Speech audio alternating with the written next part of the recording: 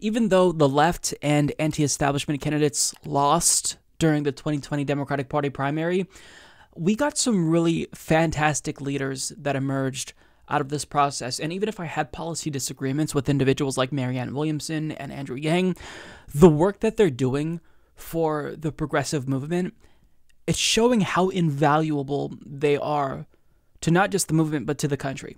So last week we talked about how Marianne Williamson endorsed primary challengers to members of Democratic Party leadership. She endorsed Michaela Wilkes, running against Steny Hoyer, and Shahid Buttar, running, of course, against Nancy Pelosi. And she also has endorsed, a plethora of other congressional candidates, such as Eva Putzova and whatnot.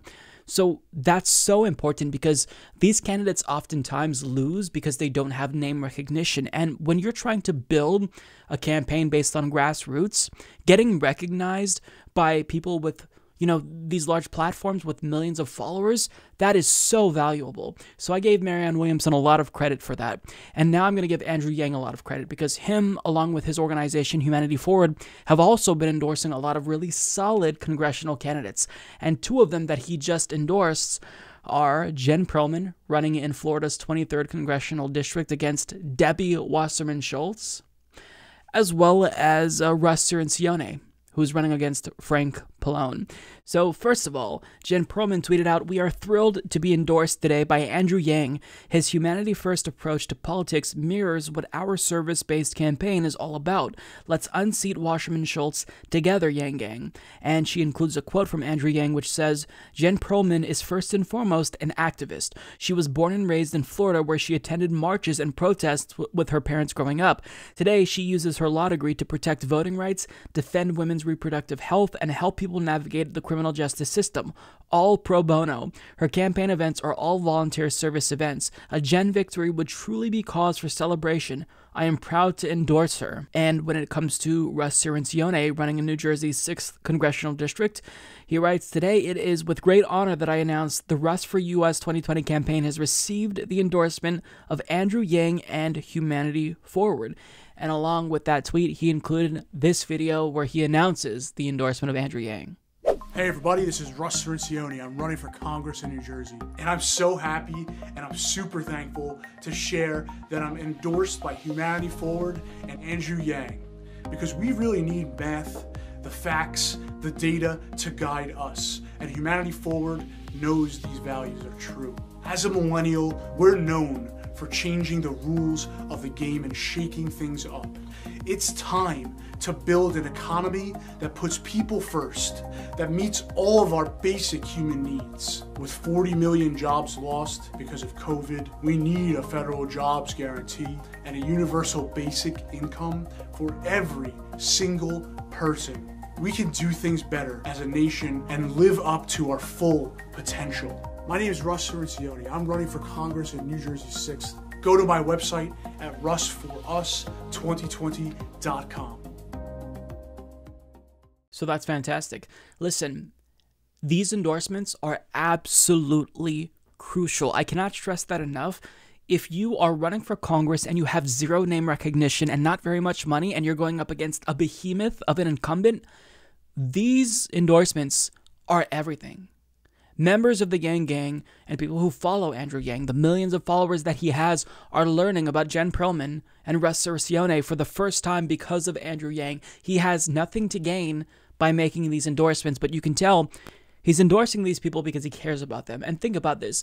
Debbie Wasserman Schultz is one of the most notoriously anti-left, anti-progressive members of Congress. In case you forgot, she rigged an entire presidential primary against the left in 2016. So this person has got to lose her job. And putting aside 2016, her record is atrocious. She doesn't support Medicare for all. And in the case of Frank Pallone in New Jersey's 6th Congressional District, he sits on a powerful committee that can ensure that we never get Medicare for all. So these are individuals who absolutely must be defeated. And for Andrew Yang to endorse the primary challengers to prominent Democrats, he's making waves. And this actually, you could argue, hurts him. It hurts him going forward because assuming he's going to run for president again in 2024 or 2028, you ideally want to make inroads with the Democratic Party. This was Elizabeth Warren's key strategy, right? You butter up members of the establishment and you get them to like you. Andrew Yang is pissing off people here. So whenever you see a politician or a public figure endorse someone who's challenging an incumbent Democrat, I need you to acknowledge that takes a level of courage that other politicians are not exhibiting. This is big. This is substantial. And I'm very thankful that Andrew Yang and his organization are making these endorsements because, honestly, these endorsements, I'm not going to say that they're make or break, but it gives people running these races that are difficult a lot of momentum. And hopefully that momentum will kind of turn into this snowball effect, right? So this is fantastic. Some of these people, Jen Perlman has been endorsed by Marianne Williamson and Andrew Yang. I don't know about Russ, but I will say that all of these endorsements of congressional candidates is really, really important because even if the left and the anti-establishment in general, just if you think of them as a block, even though we all lost collectively, we still have a lot of races that matter to us. We may have lost the presidency, but if we can actually knock out a few prominent Democrats who are holding us back, that would be huge. It would be a boost that our movement needs. So this is why, you never want to focus on one race. Politics isn't just about electoral politics. It's mostly about organizing. But when you do focus on electoral politics, the presidency isn't everything.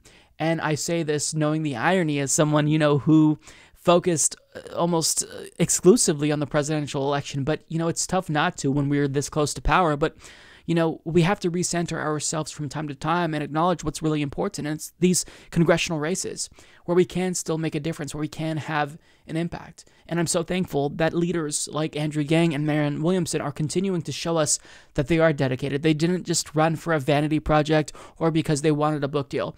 They ran because they believed in something.